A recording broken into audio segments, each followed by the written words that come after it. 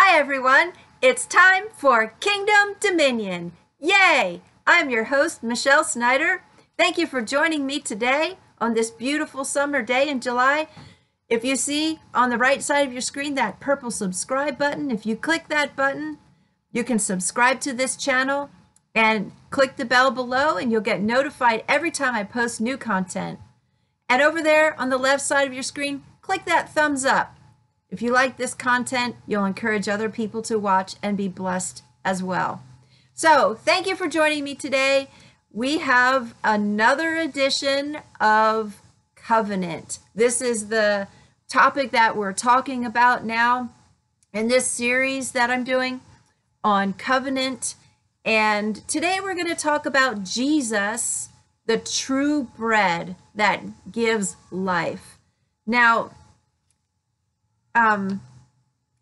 specifically in these teachings about covenant, the focus is on how God has provided everything that we need for the spirit realm and the physical realm, and how can we live with both of what God has provided, what our Father has provided in the spirit realm for our salvation and eternity and those things, but also right now here in the physical, right where we are living in this world.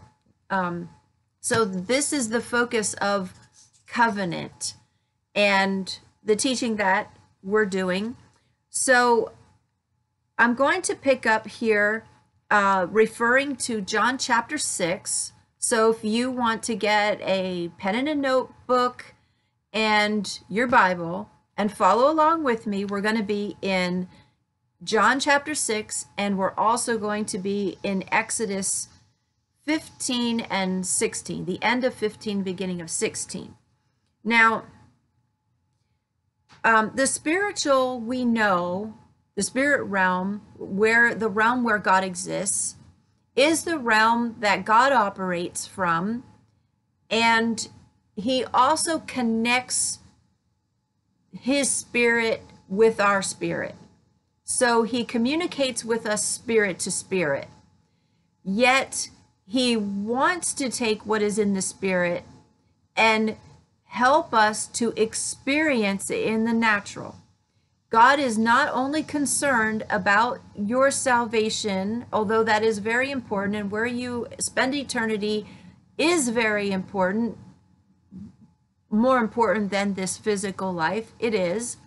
But God just doesn't have you on this journey for the someday when you get to heaven. He wants us to have an abundant life now. And a lot of us, we want to experience that abundant life. We want to experience the things that the Lord has provided, but it's difficult sometimes to see that connection, to see how what Jesus' sacrifice did was the provision and the connection from the spiritual realm to the physical, so that we're experiencing a whole and complete life. Now, we know that the spiritual has created and affects the physical. And I want to refer as our example today as the manna in the wilderness. And Jesus in John chapter 6 compared himself with the manna in the wilderness that we're going to read about a little bit here in Exodus 16.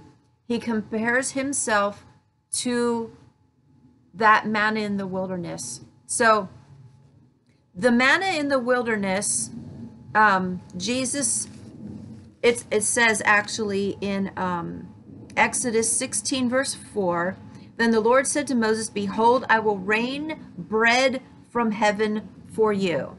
Now we know that Jesus also called it the bread of heaven.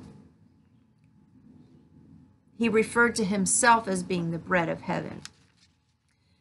And God had previously in Exodus 15 at the waters of Marah, when they didn't have water and they were thirsty, they had just escaped from Pharaoh and they're in this wilderness, they have no food, they've been 3 days without water, and they were thirsty, and they started grumbling to Moses, we're thirsty and all that stuff. And when they come to these waters and the waters are bitter, God tells Moses to throw a stick in the water and the water becomes sweet. So whatever was wrong with that water, God healed it and made it whole before it entered into the Israelites' bodies. He healed the water. And he entered into a covenant with them, and he said in Exodus 15, starting at the end of 25, he says, there he made a statute and an ordinance for them, and there he tested them and said, if you diligently heed the voice of the Lord your God and do what is right in his sight, give ear to his commandments and keep all his statutes, I will put none of the diseases on you which I have brought on the Egyptians, for I am the Lord who heals you. So he's made a covenant with them right there at the waters of Marah, saying, if you'll obey my commands, then I'll keep you free of disease and I'll protect you, and I am the God who heals you. Now that word Rapha, we know the Lord saying Jehovah, I am Jehovah Rapha, which meaning the Lord who heals. Well, Jehovah means he is the self-existent eternal one. And Rapha is where it's a participle form of the word Rophe, R-O-P-H-E, which means one who heals, and it's the Hebrew word for doctor. So God is saying, I am the Lord, or the self-existent one who heals you. I'm your doctor. I'm your physician. I'll keep you from sickness. I'll keep you well, and I will heal you. And he proved that to them by healing that water before it ever came into their bodies, but he also would keep their bodies. Now, they came to the next situation where they needed food, and God said to Moses that he would rain down bread from heaven. And now we're going to go to John chapter 6.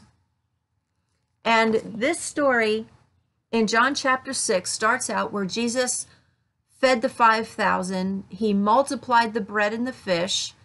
And after he taught the people and he fed them, he wanted to go off and pray, and he sent his disciples away so that he could have time to pray and seek the Father. But these people, these 5,000 people, were searching for Jesus because he just gave them a free lunch, and they were like, wow, he multiplied this bread to can sustain us. This guy must be like Moses, who fed our forefathers in the wilderness, and they didn't have to work for food. It just rained down from the sky. Moses gave them that bread. This guy can give us bread. So let's go find out where he is so we can have a free meal and we don't have to work. So they search out Jesus and they finally find him. And Jesus says, he calls them out on the carpet and he says, you're not looking for me because of what I can truly give you. You're looking to me for a free lunch. And Jesus is saying, don't work for food that perishes in verse 27, but for food which endures to everlasting life that he could give them. And they are looking at this entire thing from a carnal, physical perspective and saying that, well, if you'll give us a sign, which I don't know why they were asking for another sign. He had just given them a sign, who he was, by multiplying the bread. Why were they looking for another sign? But that's just kind of the way the human nature is. It's like the human nature is insatiable. Well, prove it to me again. Show me again that you can do this, and then I'll follow you. And then if you were to prove it again, they still probably wouldn't have put their faith in him because they wanted what was temporal, and they were relating the needs that they had to the stories that they heard about their forefathers being sustained in the wilderness, and they were just looking at the physical. But Jesus was trying to get them to see that that he was able to offer them more than what their forefathers had experienced by just being sustained in their daily life. He wanted to bring them what could sustain them for eternity. And so Jesus corrects them in verse 32, and he says, "Most assuredly, I say to you that Moses did not give you the bread from heaven, but my Father gives you the true bread from heaven. For the bread of God is he who comes down from heaven and gives life to the world." Now, the manna in the wilderness did provide the people of Israel life. It provided them physical sustenance, and it kept them healthy. It kept them, not necessarily that it was only the bread that kept them healthy, because God himself kept them healthy and free of disease, but that bread contained everything that their physical bodies would need. And it was just one type of food, and it was able to sustain their entire bodies, give them everything that they need physically to stay well or function and be well. And Jesus was relating himself, saying, I'm not like Moses, I'm the bread. I'm the bread that sustains you. I'm not the man like Moses that gives you the bread. That's my Father. My Father, Moses represented my Father, and I represent the bread. That's what Jesus was saying. And Jesus is saying that he was the bread of life, that the person that would come to him would never hunger. And he's talking about a spiritual satisfaction and a physical satisfaction, because when, in things in this life, in our soul, when we're focused only on the temporal, we always feel like we have this insatiable lust or need for more. But Jesus is saying, I can satisfy all of your needs. He says, I supply all your needs according to my riches and glory by Christ Jesus, and that we are blessed with every spiritual blessing in Christ. Amen. So as I said, they were identifying Jesus like Moses, but Jesus corrects them and points them to the Father as the one who provided for the forefathers.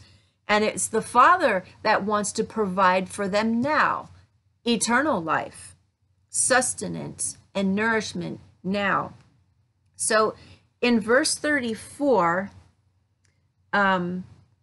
they say to Jesus, Lord, give us this bread always.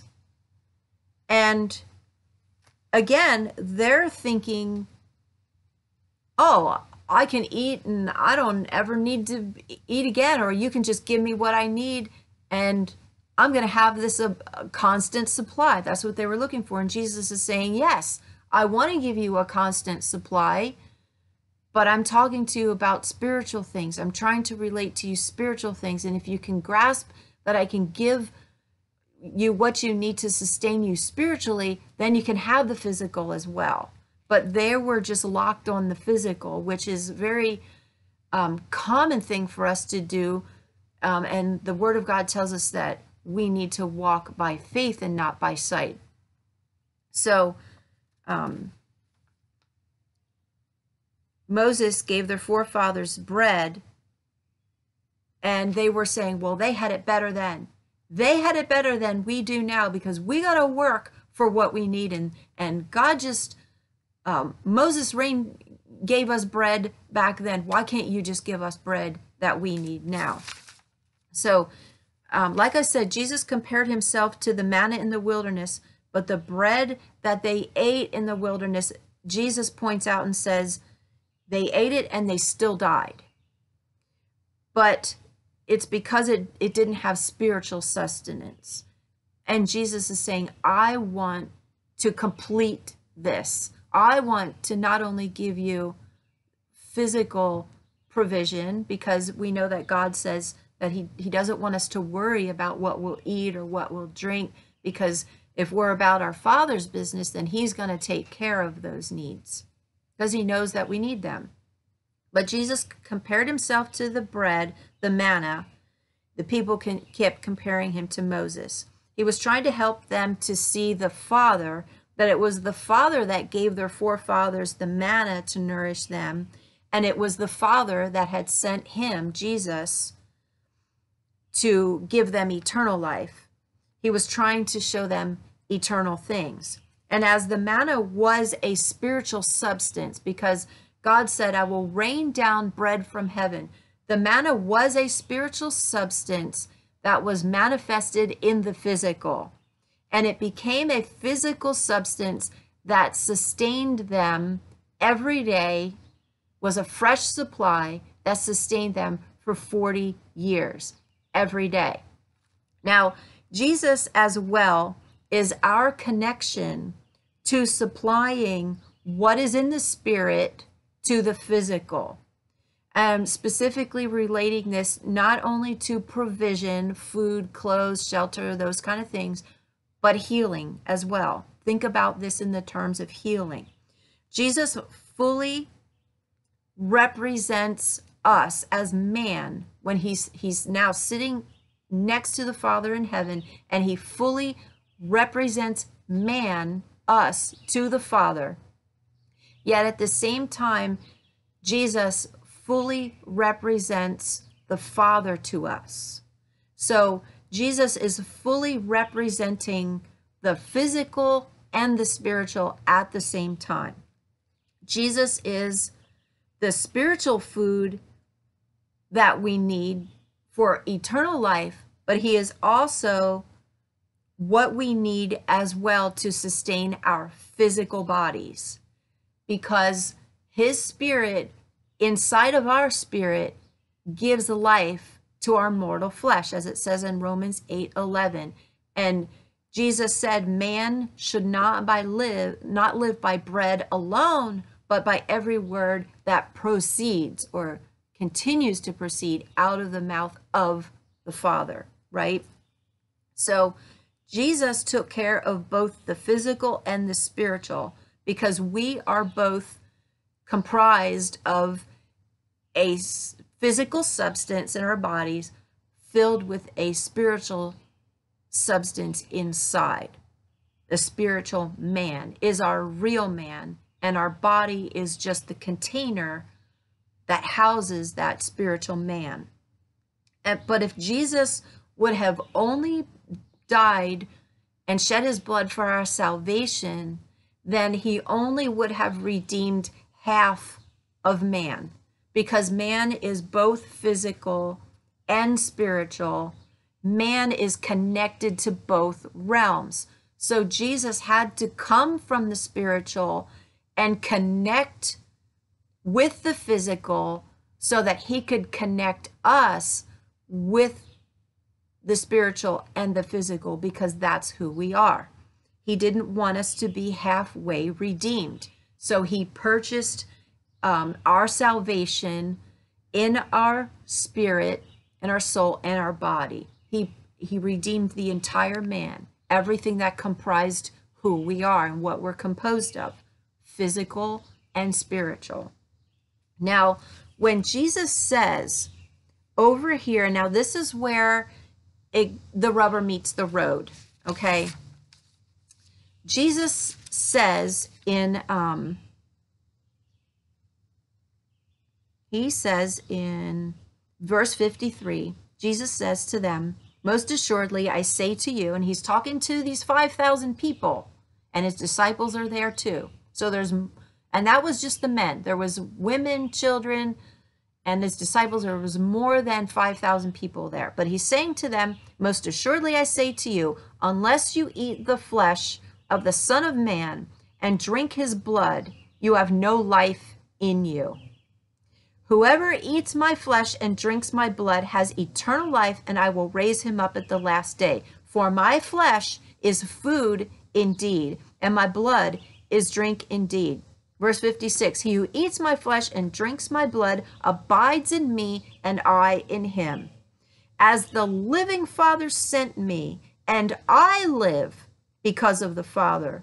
So he who feeds on me will live because of me. Now, Jesus is saying, now there's Jesus. He's a physical man with the Holy Spirit in him. And he's saying, I live because the Father is in me. He's giving life to my physical body, spiritually and physically, of course. And as the Father gives me life, if you feed on me, I will give you the same life of the Father that's in me. And he says, if you eat of my flesh and drink of my blood, was he talking about cannibalism? Was he saying, oh, you got to literally eat his flesh and blood? No, he's talking about covenant.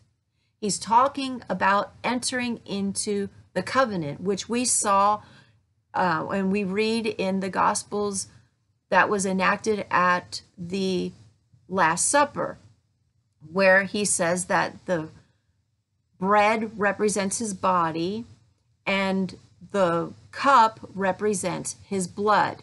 He's talking to them about covenant. He's saying, enter into covenant with me, which comes through my body, which I will sacrifice for you. My life I will give to you for your salvation and for your physical life. But the people were only looking, they had like these blinders on, and they were only looking for the physical. And when Jesus said that, they took it in a carnal way, and they were like, oh, you're gross. Just no way. We're out of here. If that's the way it's going to be, you're not going to give us what we want, then forget it. We're not going to enter into covenant with you. We're not going to exchange our life believing in you if you're not going to give us a sign, if you're not going to give us what we want. And so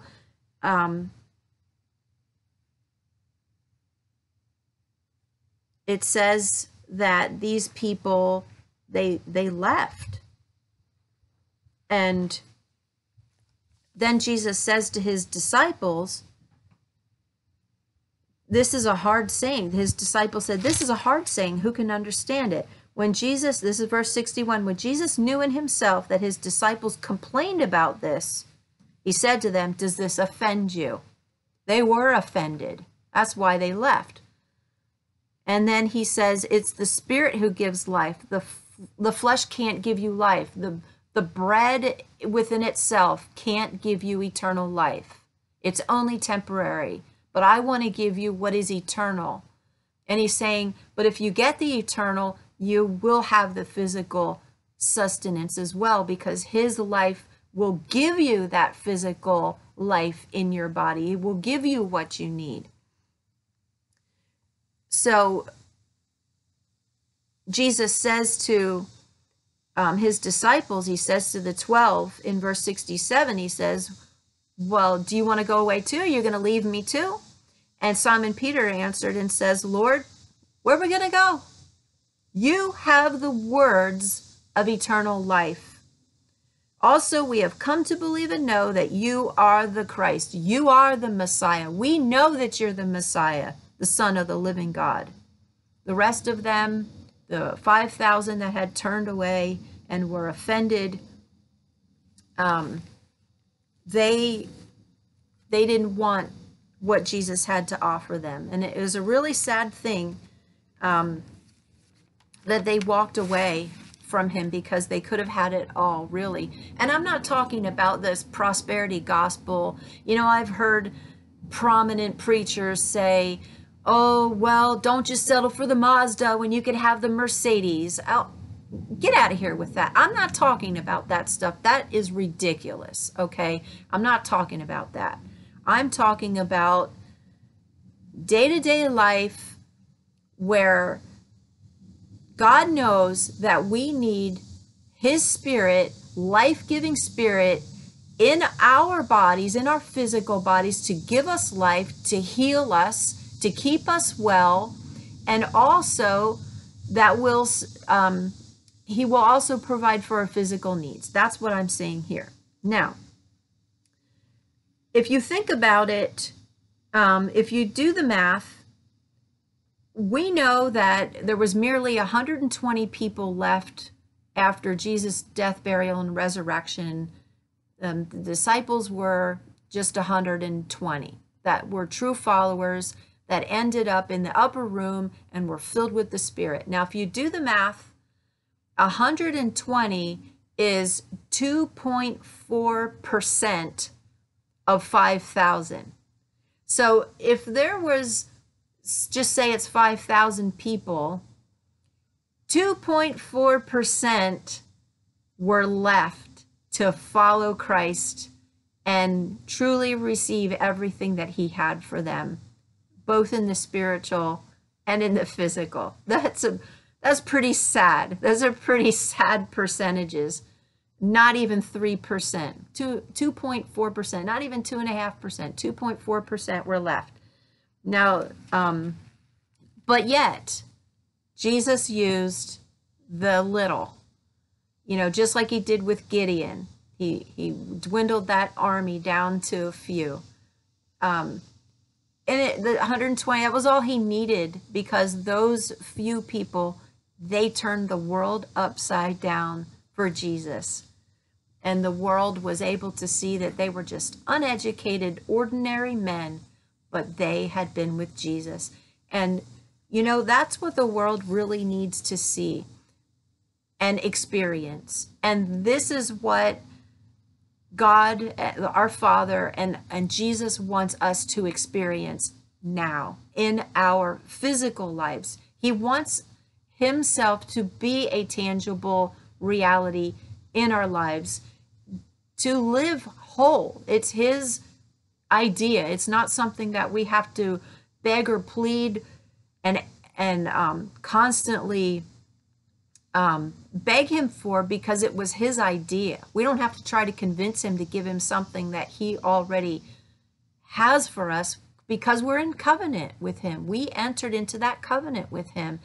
And because of that exchange in that covenant, he has provided these things for us. So my point with all of this is that Jesus is the spiritual connection from the spiritual to the physical. He is that connection. He is the one that has provided those things for us that we already have. We already have them. We already have healing. Jesus is eternal. We look at what it is now, but he already made the provision for the past, because when Jesus, when he went to the cross, God looked at it as done before the foundations of the world. It was something that was already accomplished in the past, and it was already applied when it came to the future, and it will be for eternity. God is an eternal God. He's not just for the here and now, or just for the past. What Christ provided covers all of eternity, from the mere foundations of the world all the way till the end of time as we know it as man. So whatever you need in your physical body for healing, Christ is that connection through that covenant. And communion is a great way of reminding ourselves that we have the physical that we need, the healing in our bodies that we need. Christ is that connection, taking the physical life of the Father and bring it into our physical body so that we can experience it here in the natural, here in the now. So I hope that I was able to convey these truths in a way that will give you a clear understanding of the connection that Christ has made for us, that the provision that he has made for us. He is the bread of life. He gave his life for our life, and when we're in covenant with him, we have his eternal life, which affects our physical bodies, living in us to experience all of it. So if anyone out there, you have pain or symptoms in your body, I release that life that wonderful bread of life as the sustenance for your physical body right now. Just expect to feel that pain and those limitations lifting off of your body right now. I sense that there is just this lifting off of whatever has held you down in the physical, and God has just removed it. It's taken it away. And you're sensing it right now in your spirit too. So you grab a hold of that. That is your healing. God has healed you. Just take it step by step from here. He's going to show you what to do. He's going to show you how to walk it out. Just stay in communion with him, stay in fellowship with him, and he's going to lead you every step of the way. And if you need prayer, you can leave a comment below, and I'd be glad to contact you and pray with you and help you walk through whatever you need to walk through. So we just praise you, Jesus. We thank you for just lifting those things that were oppressing your people and replacing them with your life. So I pray that you were blessed by this. Thanks for watching this channel. Until next time, God bless you.